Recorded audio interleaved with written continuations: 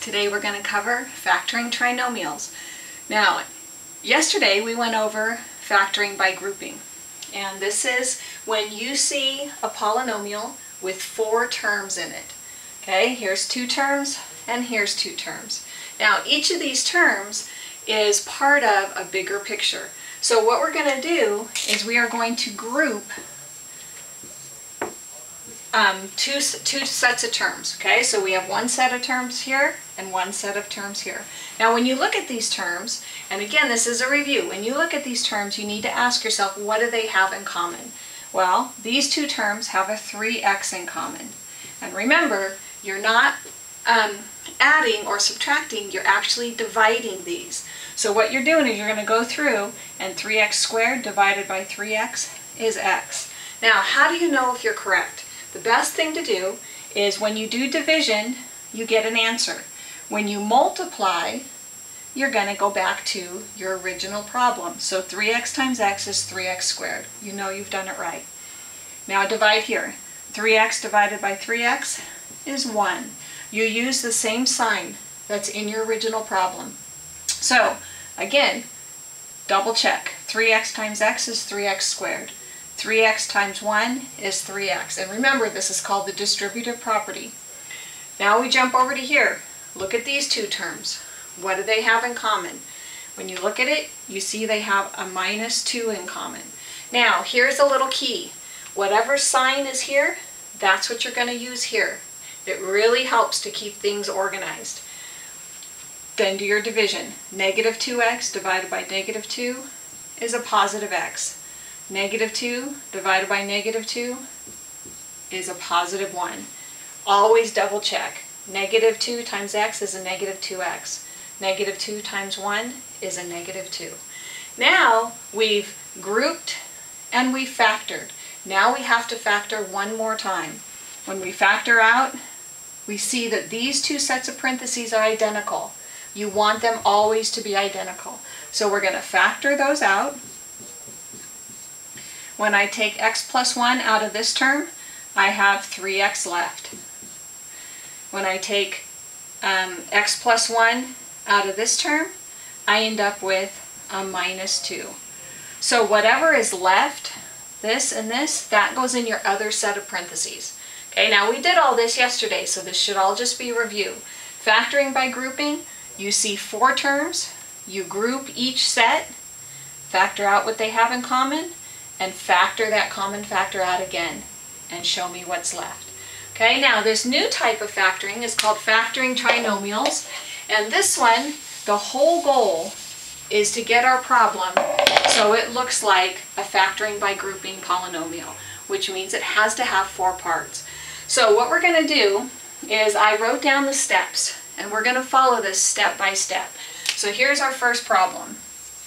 2x squared plus 5x plus 3.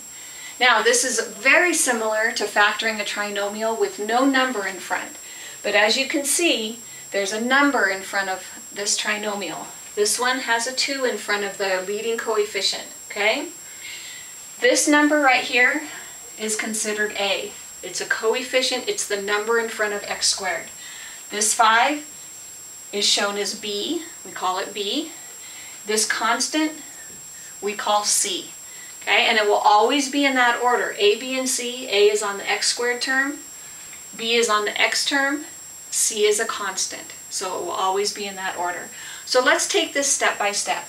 First thing you're going to do is you're going to multiply the a coefficient times the c coefficient. So the first times the last. So 2 times 3 you get 6.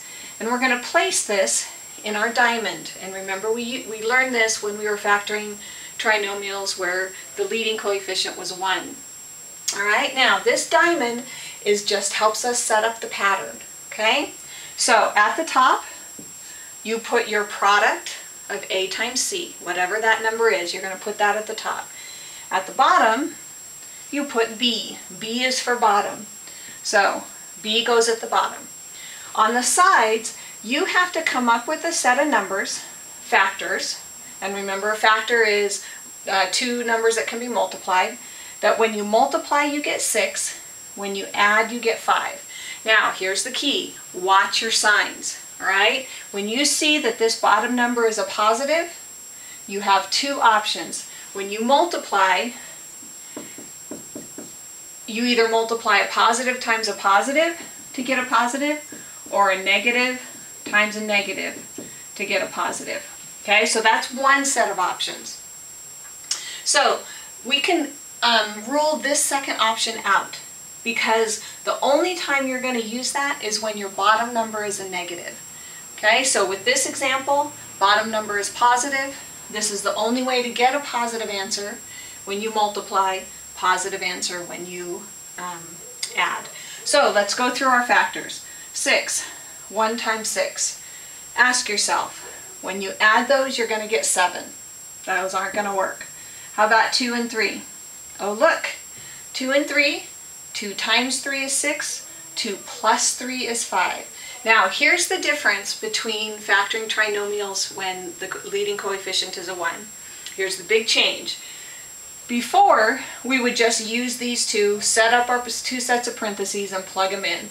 Well, now what we're going to do is, because we have a leading coefficient, we need to rename this middle term. Remember what I said the goal was? The goal was to get a form of a polynomial that has, where you can factor by grouping. And the only way to do that is to have 4 terms. So we are going to rename this middle term using these two factors right here. Okay? So I have 2x squared. That just comes straight down. I'm going to rename 5x as 2x and 3x. And then I just bring this one down. Okay? That's the only difference. All I did is I renamed 5x as 2x and 3x using the two factors that I came up with. Okay? Now this should look extremely familiar to you. Factoring by grouping. We have a polynomial with 4 terms. These two terms have something in common, and these two terms have something in common. Okay? So here we go.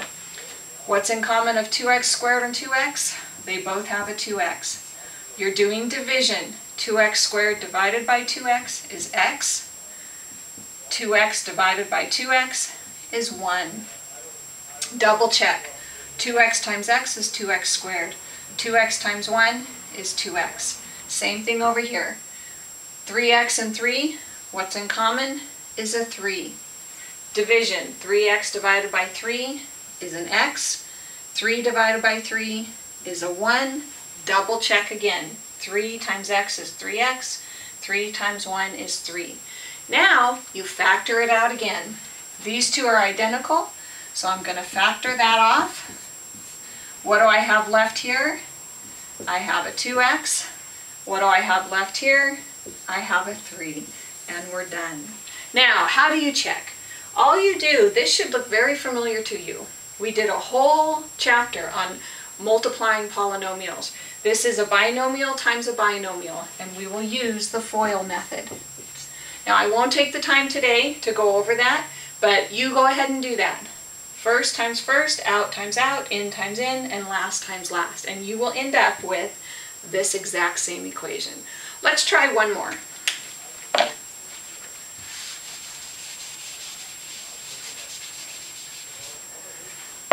This one has a different sign in the middle. So it's 8x squared minus 11x plus 3. We're going to go through this fairly quickly. First step, multiply a times c. 8 times 3 is 24. B is for bottom. Goes on the bottom. Here is where we have an issue. We have a positive product and a negative sum. So when we want a positive product, we have to use negative times negative. Because when you add two negatives, you're going to get a negative answer. So let's go. We want them both negative. Well, -1 plus a -24 is a -25. Those won't work. How about -2 and -12? You get a -14. Won't work. We're looking for a -11. How about a -3 and a -8? There it is. -3 plus -8 is -11. Now, what I want you to keep in mind though is we want to find something in common between here and these two. Well, look, here's a negative 8. So I'm going to write this first. So my first term comes down. Remember, we're renaming our negative 11 as negative 8x and negative 3x. Now we're to factor by grouping. We're going to group these two and group these two. What's in common? 8x. Doing your division, 8x squared divided by 8x is x. 8x divided by 8x is negative 1. And remember, just use the same sign. It's a minus sign here, minus sign here. Same thing over here. Use that sign. We're going to factor out a negative 3. So we end up with x minus 1. And remember, you can always double check. 8x times x is 8x squared. 8x times a negative 1 is negative 8x. Negative 3 times x is negative 3x. Negative 3 times a negative 1 is a positive 3. Last step. These two are identical. We're going to pull those off of each set of terms. What's left here? We have an 8x. What's left here? We have a minus 3. And there's our answer. And again, FOIL will work to check your answer. Okay, that's factoring trinomials. We're going to do lots and lots of these in class, and the more you do, the better you're going to be. Thank you for your